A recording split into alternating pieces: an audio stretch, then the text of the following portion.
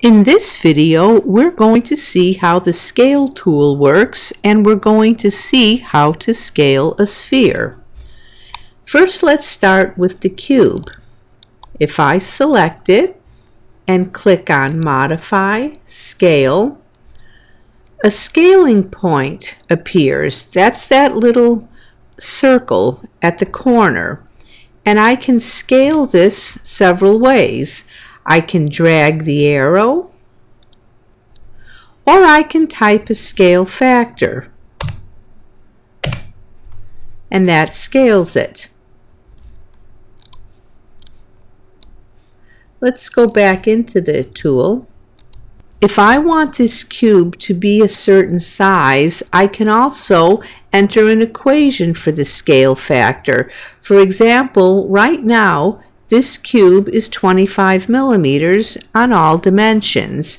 If I wanted it to be, say, 75 millimeters, I would type in what I want over what I have.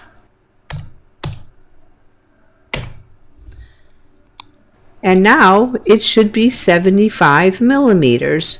To see if it is, I'll click on Inspect Measure and click on the corners. And there we have it, 75 millimeters. Using the Measure tool is also good in case you don't know what the dimensions are starting out. I don't have to scale an item uniformly. I can also scale it non-uniformly. Just click on this drop-down arrow, click on non-uniform, and then I can choose the axis along which to scale it. Now, if I try to scale this sphere, this is what happens. I get this box, but I can't do anything because when I click Select, no point appears to scale it around. I have to do something first.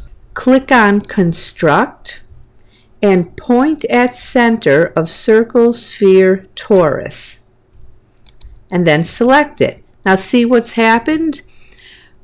A scaling point has appeared, and I can just click OK, and it's there.